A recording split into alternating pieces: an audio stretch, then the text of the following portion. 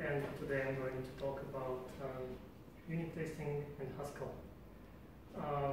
So a couple of words about the structure of the talk. So first I will talk about unit testing in general, and then I will talk about the library I was working on recently. So if you feel bored, just wait for the second part. Okay, first, I really have to say this because it's recorded. The library I will be talking about is not an official Google product, and all the snippets of code you will see in the presentation are licensed under batch license. I have to say this. So, unit testing. Let's talk about unit testing. I feel like a lot of people saw this picture or similar picture before. It's like the theory how you're supposed to do TTT. So you write some tests, you check that all the tests fail, then you write some code, then you check, or continue writing code until all the tests pass, then you go to the first step. Who actually does that? It has to be. Yeah, the problem is nobody actually does it. What most people do, they do something like this. They write some code, they write some tests, they check if the test pass. If it's okay, they just write some more code. Who does it? Okay, authority. I expected. Almost, I actually never saw anybody doing the first TTT approach. Really, all my colleagues do this. The problem is, this approach is inherently broken. Who can say why? I think the same guys that writes the code should have write the tests. Yeah. Because you're biased, you know more or less what's happening. So it's better to be another individual. Yeah, there is some truth to that, but not right. Okay, so let's continue. I like to think about software engineering as some kind of application of scientific method. So I see quite a lot of analogy here. So for example, a bug in a bug tracker is like observation log. We see phenomena, we record everything we know, we put all that useful information. Some people don't do it, I hate them. Like you close the bug with fixed, and it was like performance degradation, nobody knows what actually happened. And in a half year it happens again. Not very good observation log. So debugging is actually a scientific process, like in hurry, when you create hypotheses and try to run experiments and check why things work that way. Bug fix is actually hypothesis. So you think, okay, this piece of code will change the system in a way that it behaves differently. And the unit test is actually experiment. So if we talk about experiments, let's just continue the analogy and talk about drug tests. So if you see a report, like we took 50 people, they had cold, and we let them take drugs for 2 weeks every day. And in 2 weeks, none of them had a cold anymore. Maybe some of them died, I don't know. Does it sound right? What's wrong? Like, no, it doesn't, because we never know what would happen if we never took the drug. We need both, like placebo and a drug to compare. And with unit testing, it's the same. If you just write code and then test, you never test it. You never check that your test fails on a not working code. It's the same thing. So, but I also have this problem of writing implementation first. So my workflow is a bit convoluted. So I write some code, then I write some tests. Usually they pass. I was like, what the fuck? Like, why do they pass? I mean, I write in C++. It can't work first time. So I revert my code. I check that the test actually fails. Sometimes it doesn't. And then I'm like, woo, something is wrong. Then I redo the code again and check the text. Okay, now I'm kind of sure that it works. I mean, you see that the first scenario is much shorter and cleaner, and it's better to follow it. But if you trap in here, it's what I usually do. Yeah.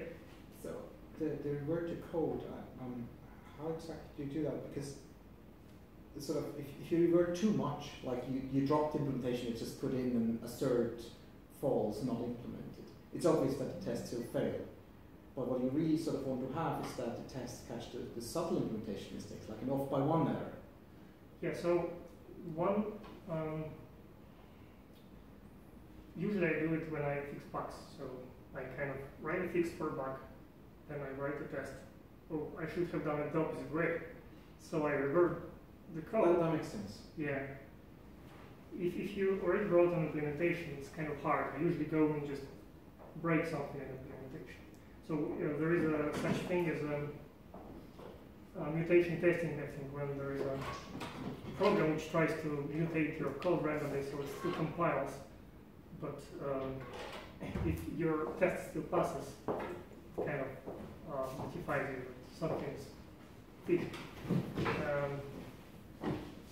That's the tool we really need, but yeah, most of us don't use it, so I have to do it by hand. So why is this happening? Why people don't use the first nice clean approach and use the convoluted path or just the wrong one? So I believe that it's just because it's much easier to write implementation first. You have some ideas in mind, you just write them down, and well, you don't even know how the interface will look like. It's like yeah, just much easier. And another thing is it's confirmation bias. So there is a funny article in New York Times. I will send you the PDF so you can click the link afterwards. And people really don't like to hear you're wrong. So the article basically displays you the sequence, and you have to guess the rule. And you can type in numbers and check whether your hypothesis holds. And most of the time, you just pick the most obvious answer, which won't ever show you that you're wrong. So you usually guess the wrong sequence, the wrong rule for the sequence, just because you didn't want to hear you're wrong. And the second problem is that error messages suck. They really are. I mean, I really hate them. So, regarding the first one, it seems to me that it's slightly kind of making it a little bit too simple. I often feel that, for instance, if I had a bug, the first step would be for me to reproduce it, right? And that would be, for instance, with a test. But on the other hand, when I'm kind of in this exploratory mode, when I don't actually know exactly what's the right interface to use, right? It's much easier and more convenient to start writing code and see how things fit together, and only then go with testing. Actually, testing can help you in this case too, because you can actually start writing usage of your API. You can say, okay, what code I want to be able to write. You don't write the whole implementation first. You just okay, what I want to be able to write. And often for me, I started to write implementation, then I go to a test, and I see that API is actually bad. It's not convenient to use in tests, so it's not convenient to use in real code. So I have to go back and rewrite the code again, so the tests look nice. Right, but at the end of the day, you are doing some kind of iterative process, right? And you will change things. So I think it also depends on what are you working on. Are you working on a library that is going to be widely used, or are you tightly integrated with some? I mean, even though if you fix bugs, it's still much easier to just you read the code and you see, this thing is broken. That's why it's not working. So you just fix it right away, and then I need to write a test, and then you write the test afterwards. It's still simpler. Yeah, I'm not disputing. I'm just saying that I think it's just simplifying the I find your observation very interesting, Michal. Could it be that in some cases you are tackling a problem where you don't really know whether the interface you come up with actually has an implementation? So really sort of at that boundary of can you implement it? And then actually it's really inconvenient to specify the interface first, because you don't know whether you have a sort of existential witness. You rather have one witness and then you start twiddling it and see what interface is actually sort of in reach. Okay, I agree. So this is actually error message which I got from HStack, which I use for unit testing to test my library. It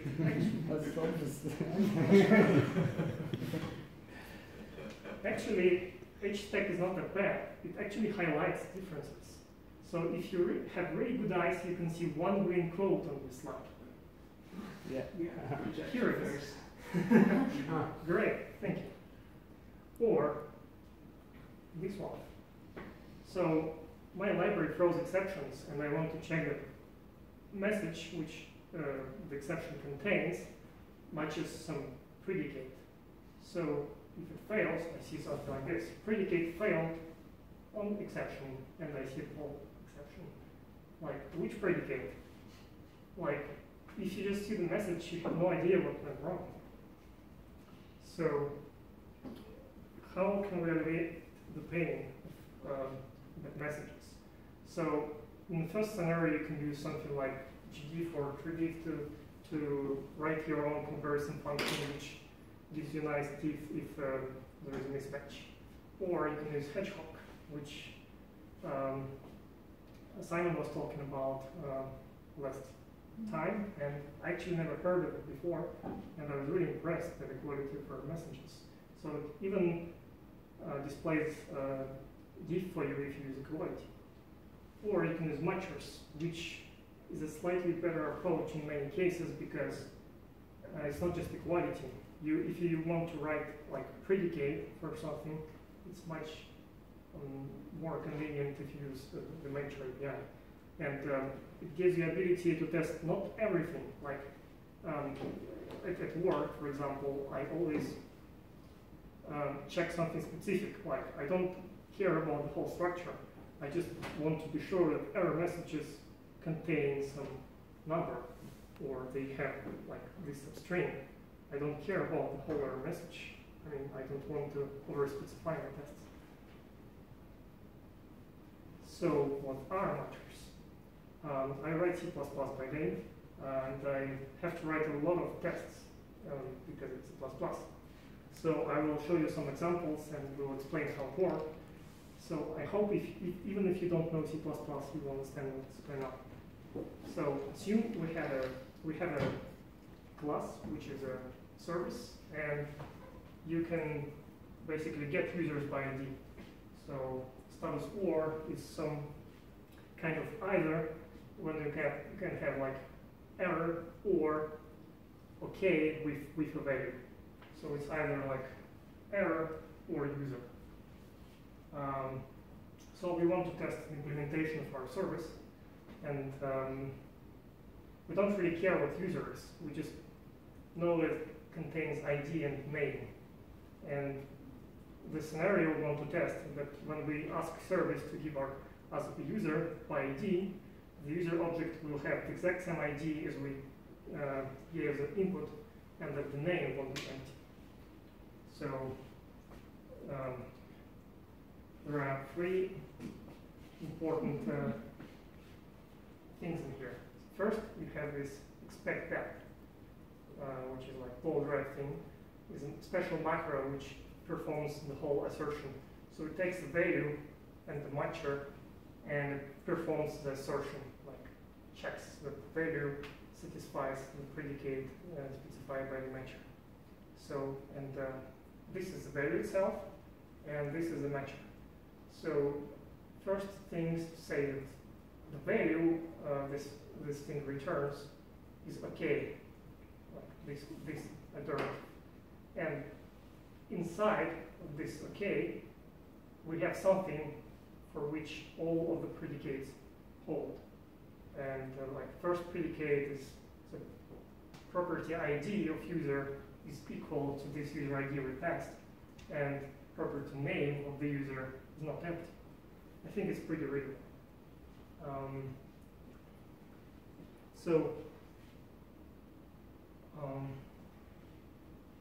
What will happen if we forgot to populate the name? This is the actual error message produced by the Gmod library. I just slightly reformatted it so it fits the slide nicely and it's easier to read. So it says that this value, the service get user, we expected in a K, and that this value inside of a K is an object whose given property is equal to 5. 5 is the user again I passed to the library. And object whose given property is empty. It doesn't know the property names, unfortunately. So, and the actual was okay, user ID is 5, name is empty. Type, which contains value, it's just the same value which is inside of OK, and whose given properties empty string. I think it's pretty nice, much better than predicate failed for value. So we also want to test the error case. So when we give some invalid ID, our service should return status which says your user hasn't been found, and the error message will contain the ID of the user which wasn't found, which I care usually.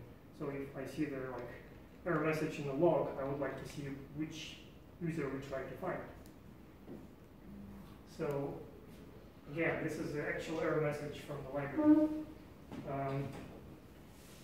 So it's an error, and the space is generic, and status code is not found, and it has an error message that has substring -1, which was invalid ID.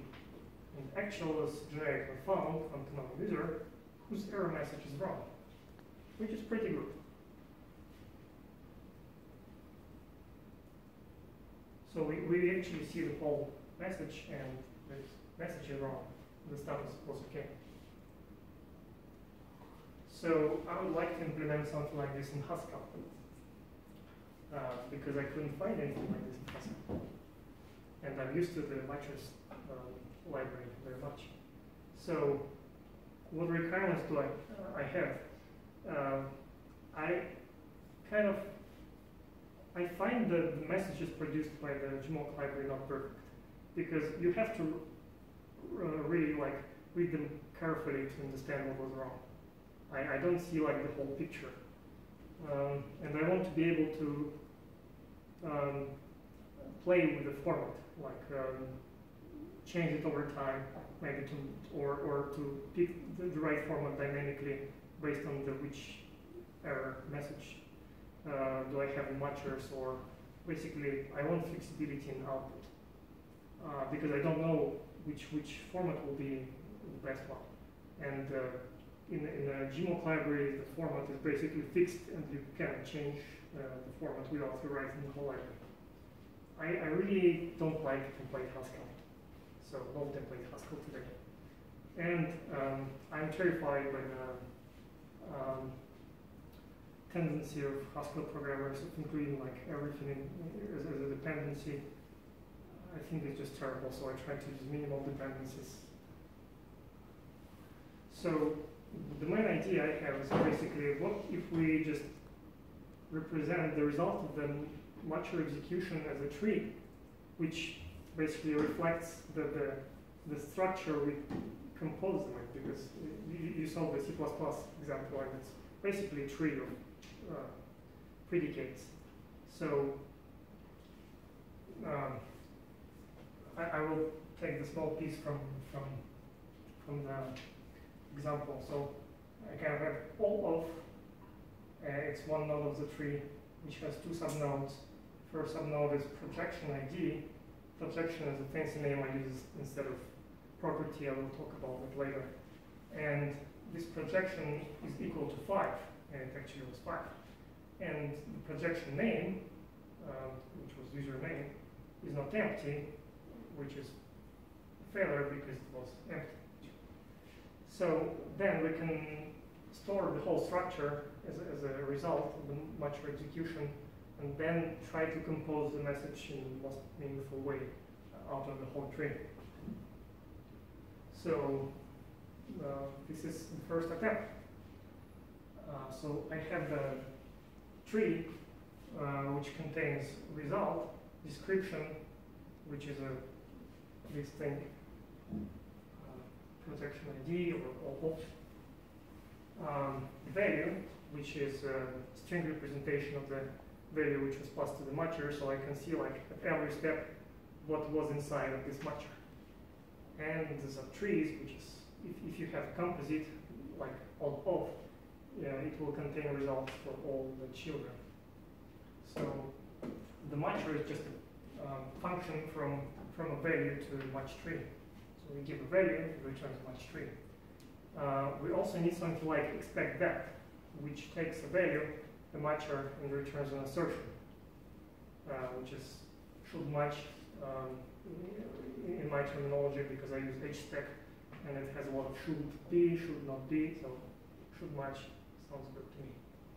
And I also have a small helper function predicate, which turns like arbitrary predicate into a matcher if you specify the message you want to see in here. It's pretty like trivial function. So given this trivial first attempt, we can already do quite a lot of cool stuff. For example, this is like the simplest matcher I can think of is quality test. So you have a value, it takes a value and returns matcher for values of the same type. It uses the function which we saw on the previous slide, and we pass equal x as a predicate and is a value equal to string representation of x as a message.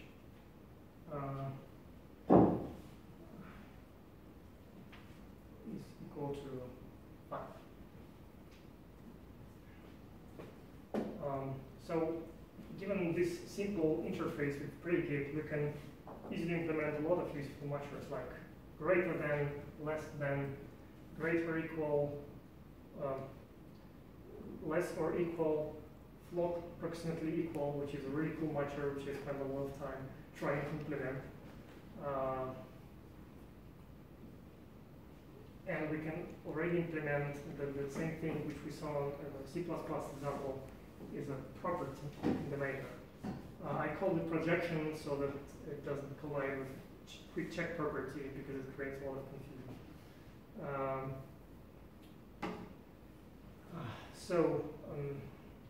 This is a matcher combinator, which takes a message, which is the name of the projection, function from something I call S to A, matcher for A, and returns a matcher for S.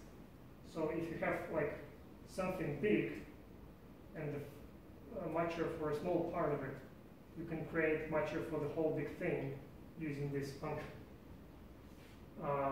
So one of the use cases is implementing matchers for prototypes when you have like structure with multiple fields and you want to match some fields out of the product. So you can see like username is one of the things we can already write. We take the matcher for a name. We call the function projection, specify what is the name of the thing we're looking at.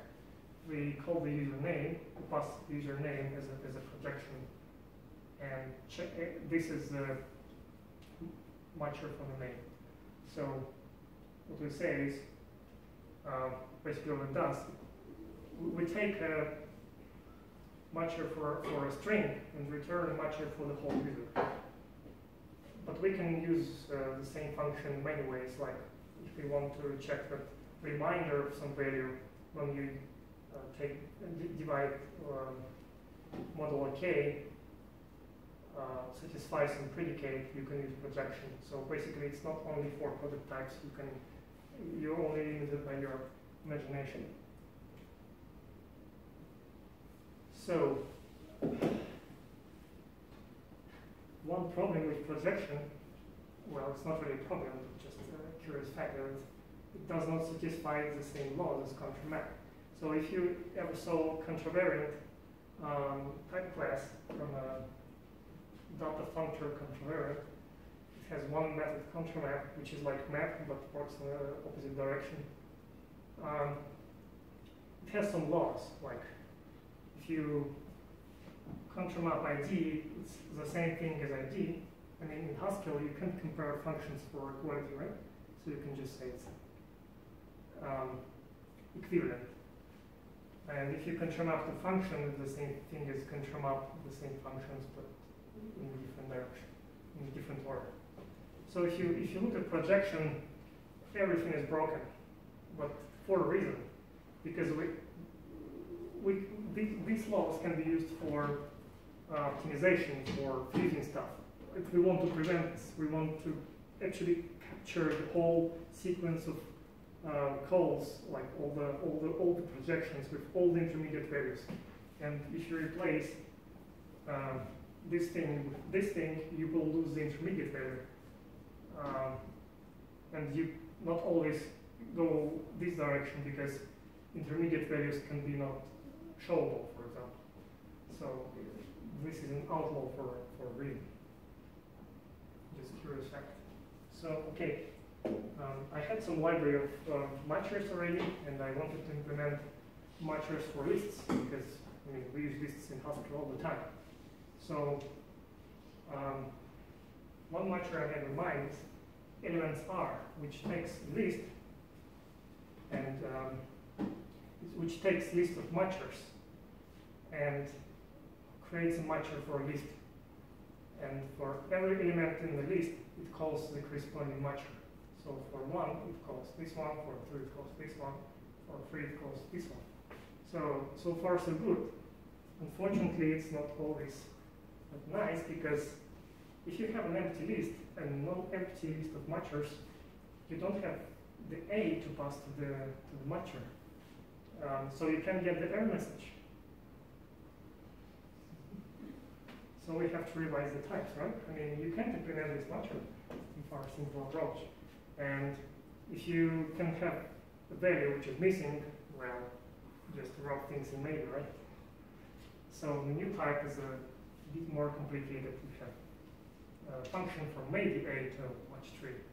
So you can represent the fact that when you don't have a thing to match, you can still get the error message to display. Okay, actually this type you can, you already have enough power to implement elements R. I mean, I don't show implementations because they look terrible. It's quite a lot of code and it's boring, so I just work on type level, it's much more fun. So this gives, as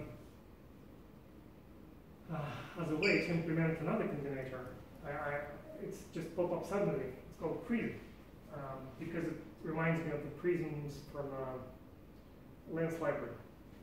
So it's almost the same as projection, like almost the same. The only difference is that we have maybe instead of A here. So it kind of not always can extract the value from S. And the rest is exactly the same. And this thing gives you the power to build matchers for some types. So for example, if we have either, and we want to check that it's the right side of it either, here's the actual implementation. It's like actual implementation. So you just go prism, the name of the prism which is right, and inside you have a small function to check whether it's the right thing. So if it's right, you just return the thing inside. If it's not right, okay, the match failed. And it's not, we are not limited to either. We can use, we can write matches for maybe. We can basically, every type which you can write, you can represent it as a nested products and sums, like either's. And if you have like 5 alternatives, you will have to write 5 matchers, but it's okay. It's not too bad. Yes. Generic.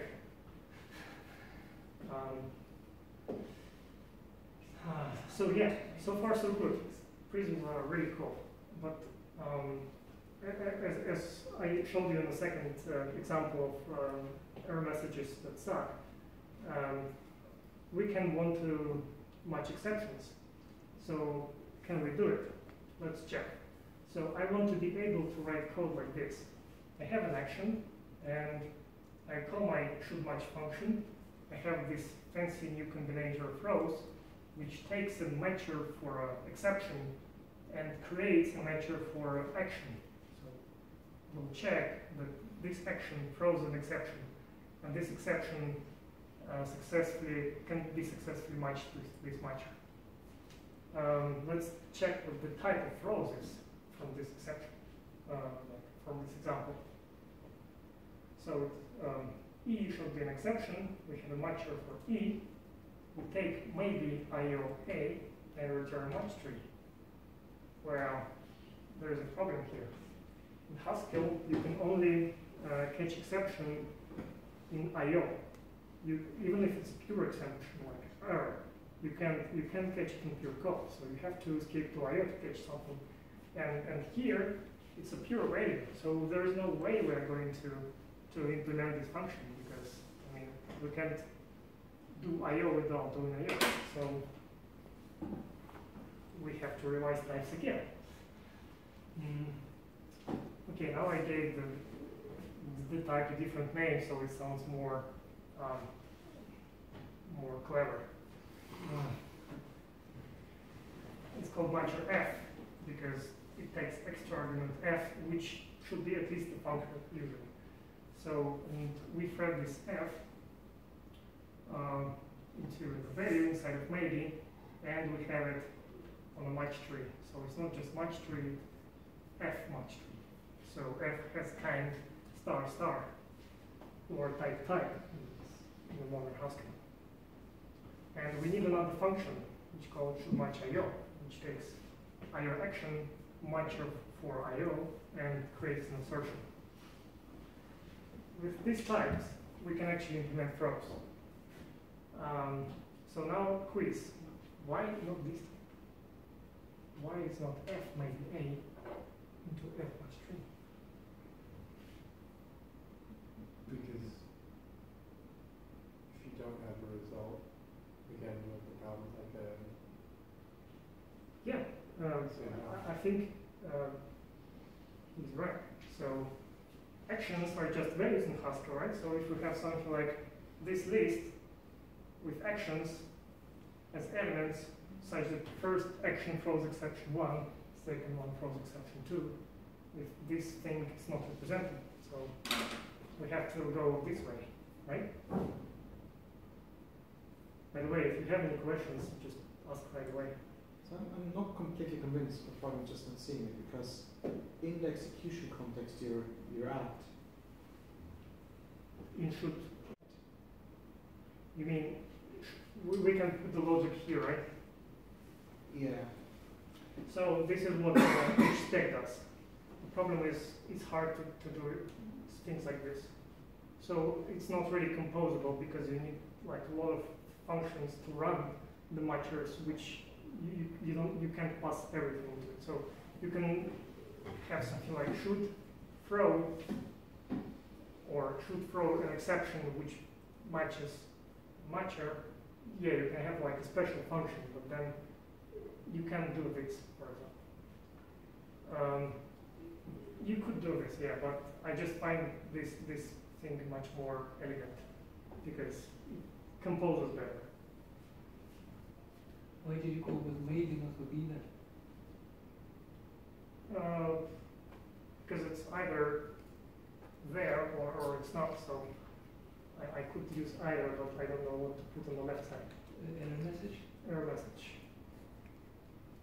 I mean, I don't have it yet. I want to get it from the matcher. Error message. I don't have error message. I want to get it from the matcher.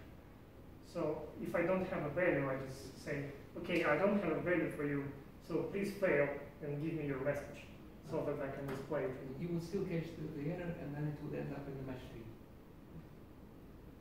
I'm not sure. Sorry. Yeah, we can talk about this later if you have. Just don't forget the question.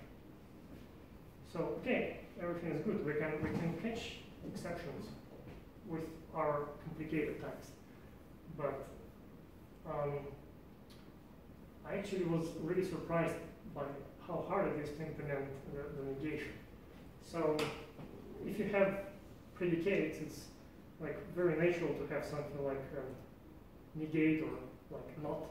If you have a matcher which checks something, you want to be able to build a matcher which checks the opposite. Like if you want to check for equality, you want to check for not equality. It sounds reasonable. So it should be like super trivial to implement. We just take matcher, return matcher. Super simple. But how to do it? So my first attempt was to basically construct like a one level higher tree.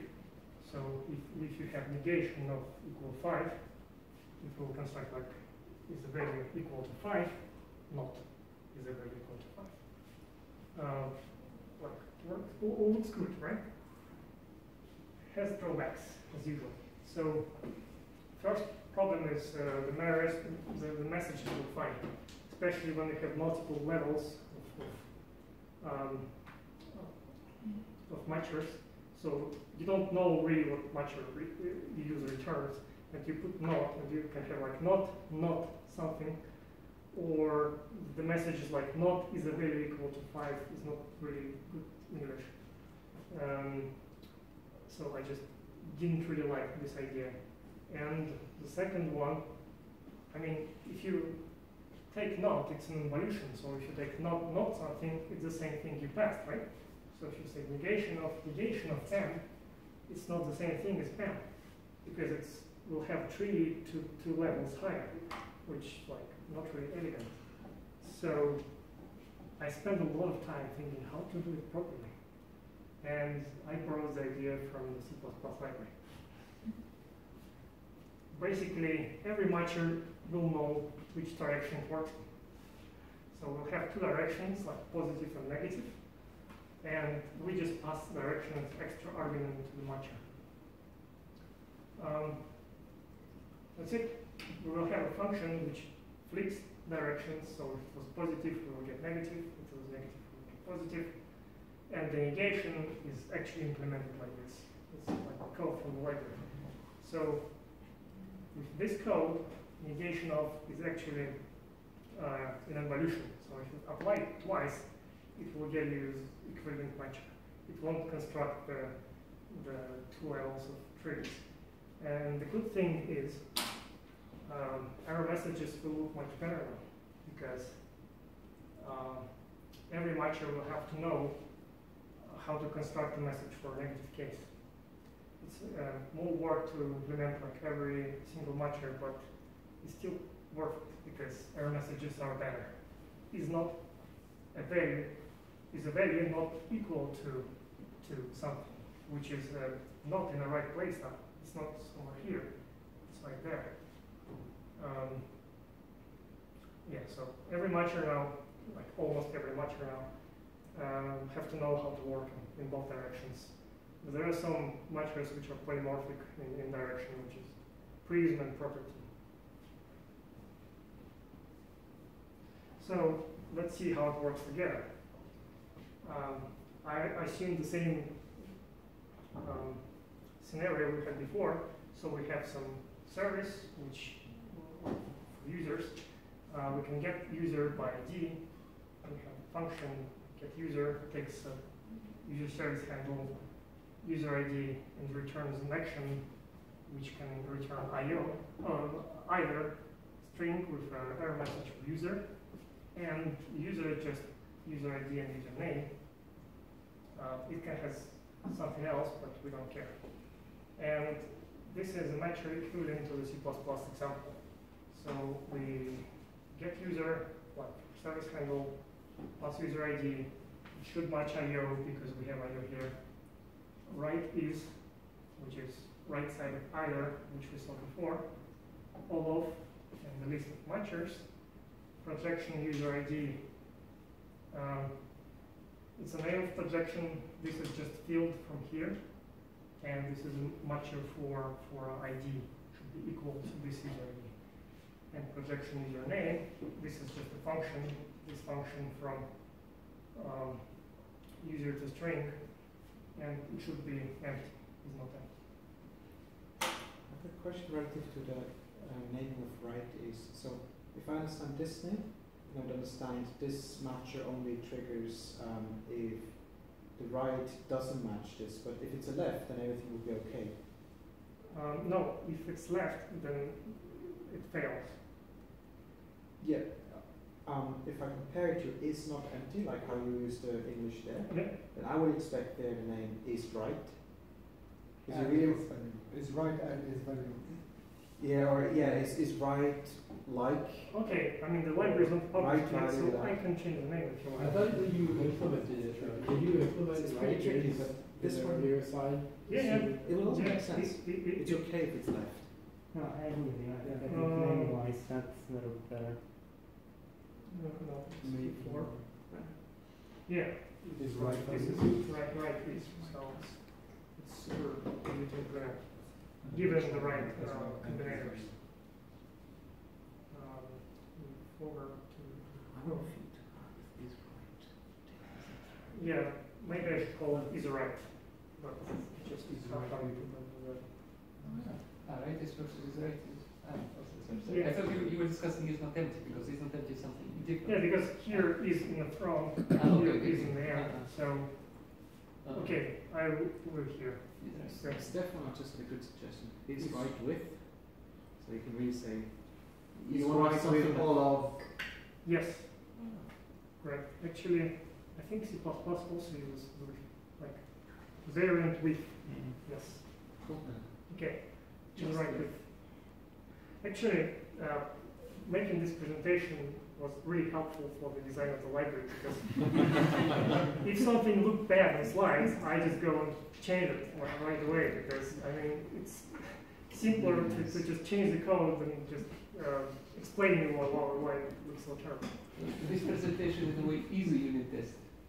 Yes. So here is an actual error message I produced for the library. It's at first it's a bit hard to understand, but bear with me. So first you can see that like there is a big cross, it failed, right? And if you just look at the crosses, you can see which parts of the whole structure failed. So this arrow separates the description of the matcher from the value. And if you see a value with angled brackets, it means that the value was quite long, so it doesn't make any sense to just print it right away, and I create a reference to it here. And it also makes the duplication, so you can see the same thing was passed to this projection and to this projection, so you don't have your screen printed with the same strings. Why not use bracketed? Sorry, why not use like like references like in the book? Good question, because it looks like this. Yeah, but I mean. So you can tell whether it's like a list with one inside, or is it a reference in here. And yeah, these brackets are not used more. What if you move them to the front, let's say, so they would be all on the left, so you would know what to expect. Like if you use, let's say, because rather than having them on the right, you would have them all on the left, and then you would know that the bracket on the left is not a list, is actually a reference. I don't know. I think if I understood you correctly, you would actually print the values instead of those references, No. right? It's if it's short enough. Yes, if it's short enough, I just Right, print so the it's value. printed. And So yeah, you would need to only move the references to the left, but keep the values in the right. Maybe basically this kind of the angle brackets. I think they kind of if you have them like the way they are done in literature, then you kind of you look at it and then you kind of visually know right away. Okay, like where and then So it's like like a football. my first idea was to use brackets, but then I realized that it conflicts with lists containing just one element one or one element two. So Yeah, but well, I think it's very easy to learn. Is it? Right. and maybe I can use some fancy like Unicode brackets. I don't know. I really like Unicode symbols. But you said that this library allows the user to actually format it. Is it the way you like it? Is it? I thought.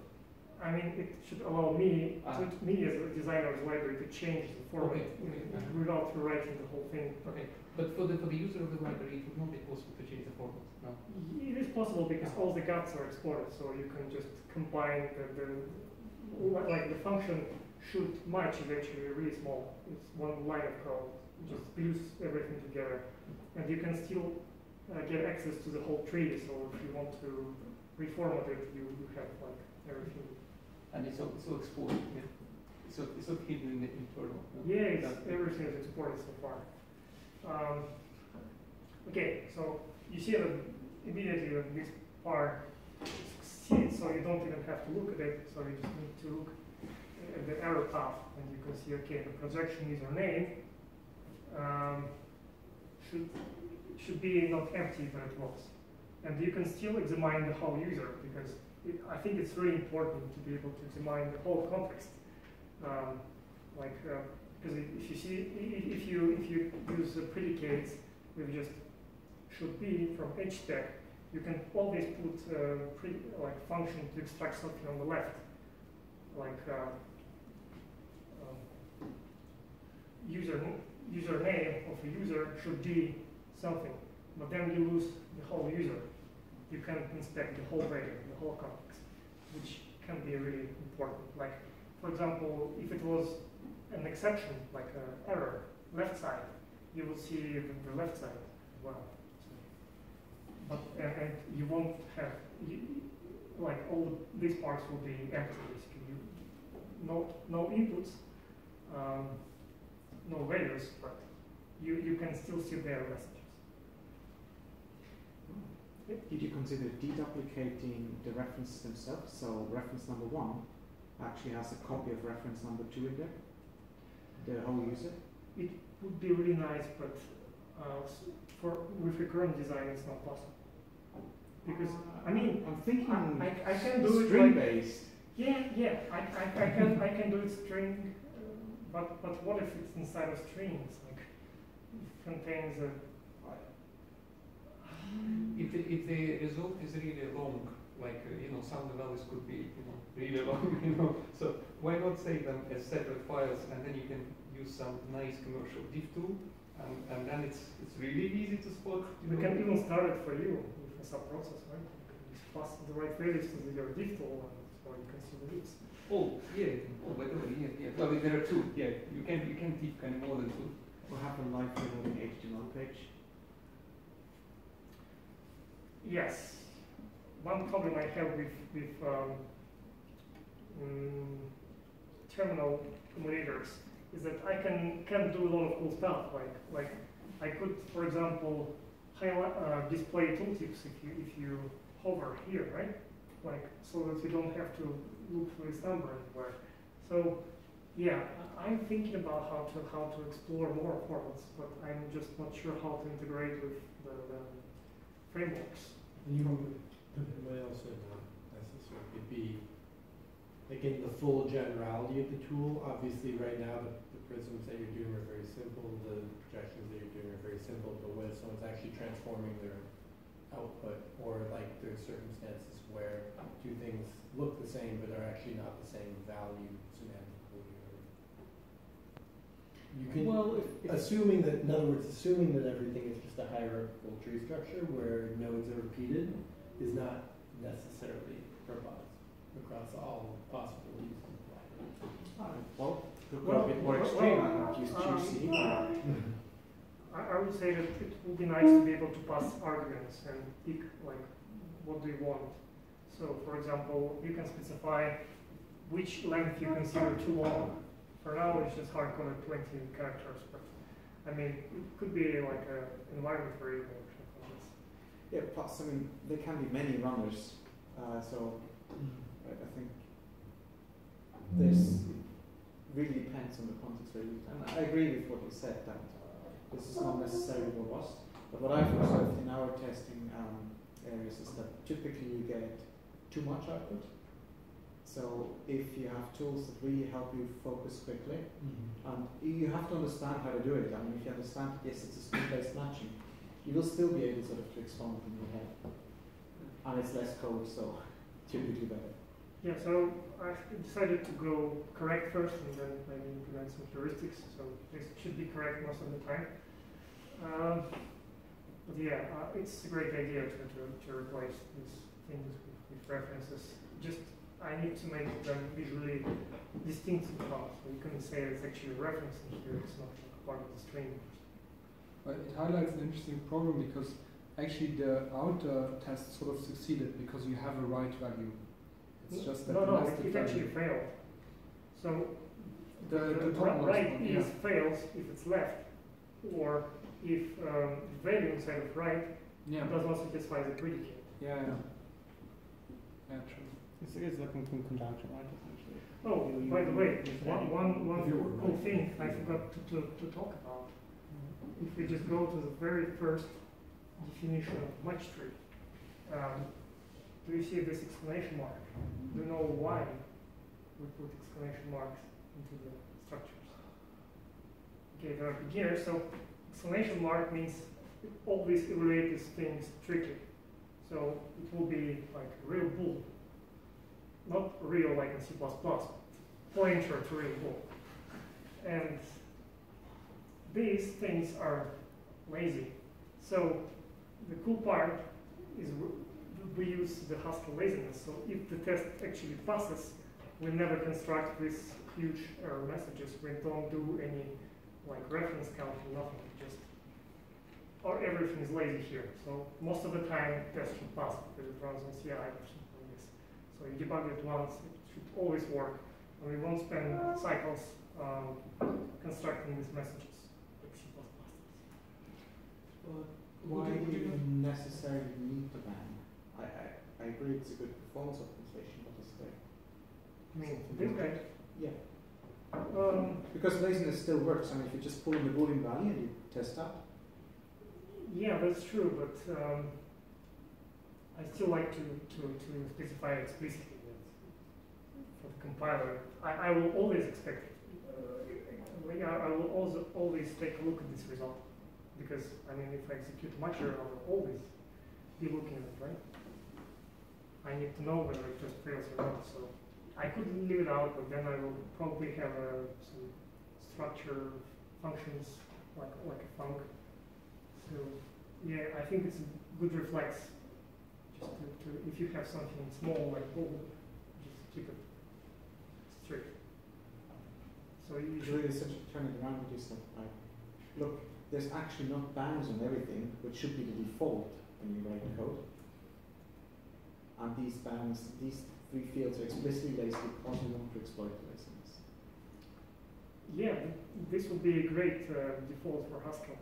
I would really like to have lazy as a like type annotation, to be honest. Type annotation is pretty difficult. I mean, like lazy message, lazy. Yeah, you can. So there's two extensions. There's Strict Haskell. strict Haskell and there's strict data, Strict which does the default. You just have bans in there. Okay. Yeah, it's just mostly reflex. When I see something small, it should be strictly read. So let's go to the very end.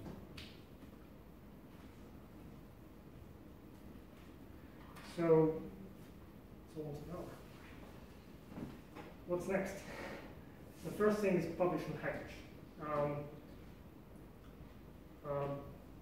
It's work in progress because I have to get approval from my employer. It's not that simple. I spent already like a month trying to get approval.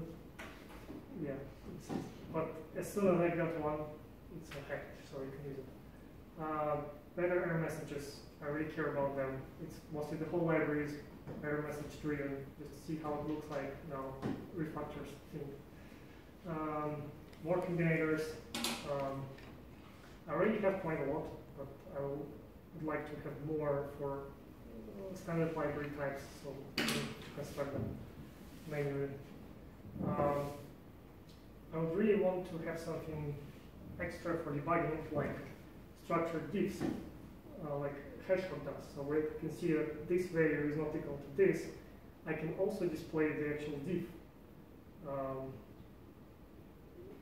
for non-equality. And every matcher can check like decide what can be extra debug information, and so you can inspect like debug things more easily. I will say that I have quite a lot of ideas which intersect with control lens library. Maybe you can use lenses and prisms from control lens as some sort of matchers, specify matchers, give them a name. I'm not that good at lenses yet, so I need to investigate a bit to understand how to integrate things properly. And another thing which I spent quite a lot of time looking at is how to generate these matchers automatically for DTs. So you have like a tree, you want to be able to get matchers for like, is it a leaf, is it a fork, and like construct matcher for a tree given like matchers for components. I'm pretty sure it should be possible to implement it with generics. I spent some time with GHC generics. It was challenging. Maybe I should take a look at generic SOAP, yeah, something like this, which gives you a better structure. So actually, it's not the whole library. There's a lot of cool stuff which I didn't talk about just because I already have like 40 slides. Like, for example, how to build matchers for user-defined types. I documented this pretty well in the library, so you can check it out. And yeah, I really care about documentation. So yeah. And so summary of the talk. So if you remember anything from the talk, it should be the first line. So make sure your test fails when the code is broken and succeeds when we have a correct one. So there should be at least two test cases. One of them pass, one will fail. Or it's not the same thing? No, it's more like you should first check if your test fails. The same test. Yeah, right. The same test. You should not modify the test. It's also important. And then you check the fixed implementation and you check that the same test passes. I actually had a problem recently. It was really funny. So I was writing some TypeScript, and I wrote the implementation for like web component. I checked in UI and it worked. I started to write tests. It was a nightmare. Nothing worked. I spent like a lot of time trying to fix tests, and then they passed. I was like, whoa, finally, it works. And then I like in a couple of months I touched it again. I wrote a new test following the like TDD approach. It also passed without any changes. Like I didn't even implement the thing, but all the tests passed. So it turned out while I was tweaking the test suite, I actually broke it in a way that makes all of this pass all the time. Because of some like JavaScript promise thingy magic, I don't know. So it's really important. I mean, I step on this like every month at least once. So second summary is, yeah, it's possible to make error messages much better than they are now, because when I started to do stuff in Haskell, I was really frustrated. Like, why C++ has much better unit testing opportunities than Haskell? Doesn't make any sense. And the library will be called test matchers, and it's it's coming soon, I hope. So I will send you like a link when it's ready. So yeah, thank you for your attention. If you have any questions,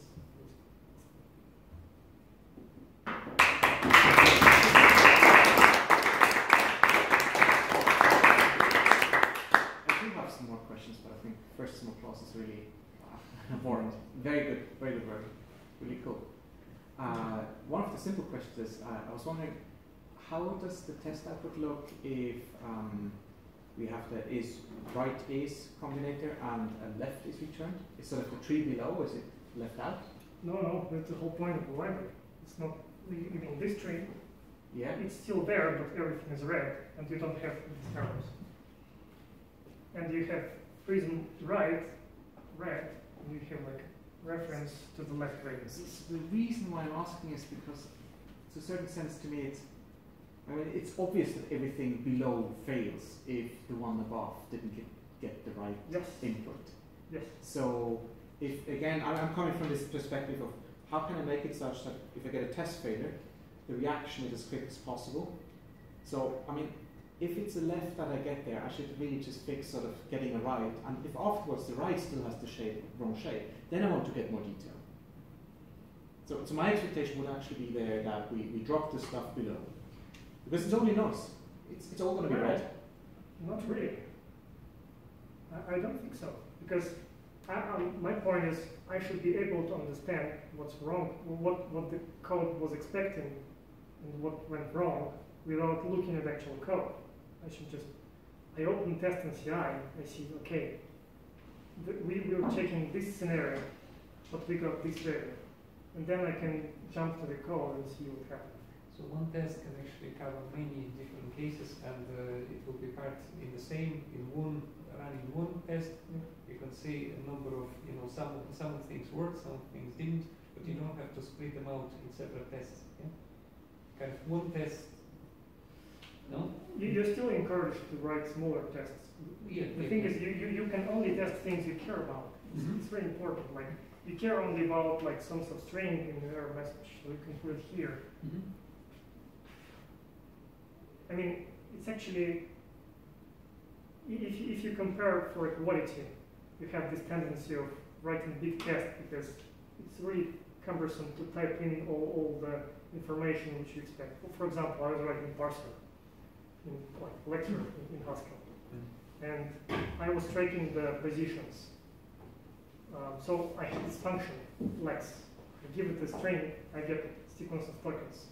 I don't care about like where this token is in the input. I hope Alex library can figure out where they are. I just care that tokens are of the right type. But I still want to be able to see the offset, all the details if it fails. So this was one of my iterating use cases. So if I have like a big data structure which contains a lot of details, but I don't care about most of them, just like that the tokens are the right type. I should be able to test it, but if it fails, I get all the details. There's I think, a good way of quickly describing what Simon's saying, which is that really write or write with or whatever you name it is actually itself two assertions, and the first one is checked first, and then we short circuit on the second one. Really, because the first assertion is it's right, not left, and the value has the following properties, right? And there's certain types of assertions where you want short-circuiting behavior, essentially. This is an example of one of them, right? You have a right value that has the following characteristics. If you have a left value, the fact that it doesn't have the following characteristics is not interesting information to the developer, because it could be. It's the wrong shape. Well, you kind of still have freedom. The user still has freedom to combine the measures in a way that they would see what they need, as in like what's important to them. No, I think, but in this case, I don't know if they do have that freedom, because you don't have the freedom to make a short-circuiting matcher, or like a matcher containing two things, the first of which failing will nix the second of which being tested. Yeah, good point. I can have two basically combinators. One behaves like a short circuit, one just normally as prism. So, yeah. I mean, if I had HTML, I could just collapse these things automatically in a tree if like there's nothing in here. So but you could still like expand everything if you're curious. It might also be interesting actually consider whether there are cases where short-circuiting would be helpful if you have to turn them all off, and if a list of assertions, and you might almost say, well, I'm really testing in sequence, and if one of them fails, it's very clear that everything else cannot succeed in any case. So sort of, it's about guiding the user, like test failure. Okay, what should you focus on fixing? But I also have to say, I mean, you have the experience with this, using this framework. So if you find like, well, always seeing the full test description actually is not a problem. Well, I mean, you saw the C++ case. It can be quite long and you have to read it. So my first idea was to make it more structural so you can skip quickly. Something like a local level, is it like verbose? Yeah. Pass something like argument, like a local It's less logging? local level. It's really so whether you can whether short circuiting makes sense. Thanks for that concept. Is really something that the writer of the library, or in some cases the writer of the test, has to care about. So it's a decision that needs to be made. And then I think the other thing is really pointing to you should have HTML as output. Yeah. It would solve a lot of problems, to be honest. Yeah. Okay. Any more questions? Yep. I think you were wondering if you can strictly evaluate every argument, and I think like you can just use bang patterns for that. So you can annotate arguments with a bang, like an exclamation mark, and then it will get evaluated. You mean in a tree, right? No, like when you were talking about strict, Yeah, here. if you write a function, you can annotate the arguments. Yeah, I know. But, I mean, here it will be automatically strict everywhere used. And if you actually like call the should match function, it will always evaluate stuff to check which path to take. So you don't even need to bank pattern here because I mean GHC will figure it out. So it just depends where you want to put banks. No, I thought you wanted to put it there. So It's fine this way. If you take a look at the code written by Matt, it banks like everywhere. I can understand it because I was optimizing some Haskell code at some point. It's really amazing how much performance you can squeeze just by randomly putting banks here and there. It's like, oh, it's 5 times faster.